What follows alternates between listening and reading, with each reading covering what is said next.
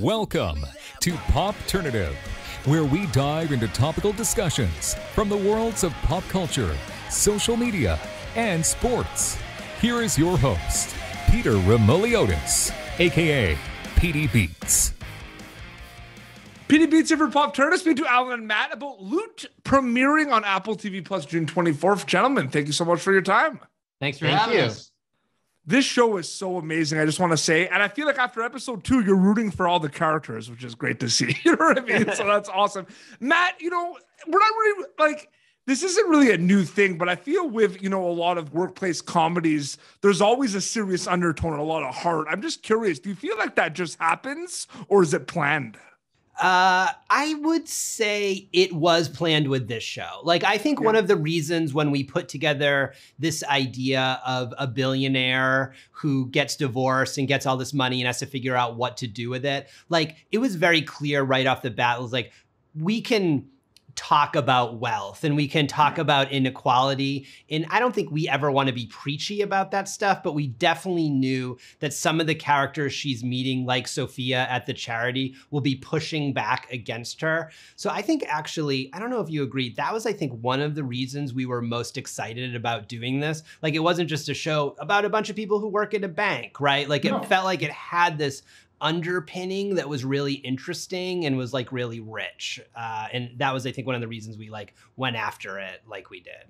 100%. Alan, so the Molly Sofia friendship is amazing and it's great. I'm a really big fan of the Howard Nicholas friendship. Yeah. That's one of my favorite things.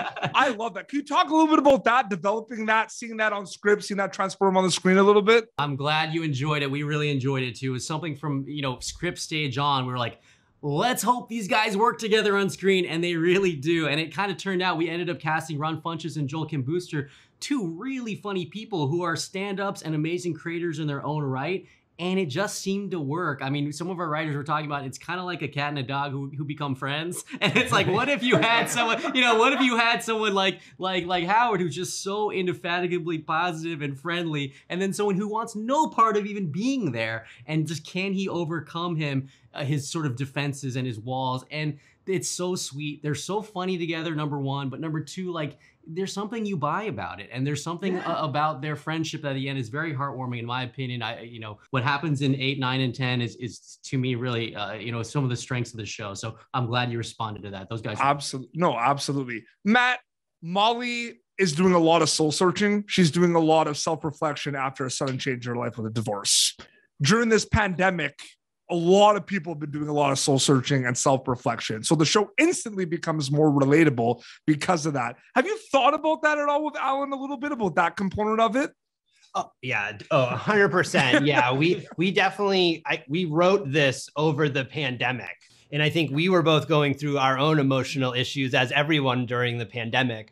But I know one thing I was thinking about was a lot about meaning and what meaning do you give to your life, especially when you're not allowed to do anything except just sit in your room and think about meaning. You really be what am I going to do to leave my mark? And I think that was very much what Molly's journey is. It's okay, this horrible thing's happened to me. I've been humiliated. I've been divorced.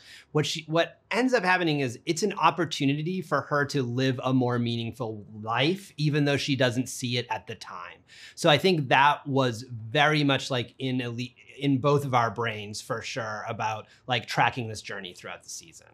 Absolutely. And Alan, I just wanted to ask you, when you work on a lot of workplace comedies, Matt talked about a little bit in the beginning. I mean, they're so popular and people love them. And sometimes, like I said, there's some characters that people like more than others. I'm rooting for all these characters and everything. In your opinion, working on the workplace comedy for quite some time, what do you think is the appeal specifically? Is it kind of what I said, just these different characters coming together, the heart? What do you think specifically? I'm curious about that. Yeah, I think the biggest thing, honestly, is where are characters living that you want to hang out with? And when I living, what show are they at? I mean, literally, we've been rewatching Parks and Rec, and it's man, don't you just want to hang out with Ron Swanson? It's like, it just seems like a fun, like, it's just like an interesting guy. I do, it's like, absolutely. Yeah, it's just like an interesting, funny character. It's like, that's the ultimate goal, right? Is to create characters that seem so real and sort of three-dimensional and funny, right? And funny and charismatic in their own way. So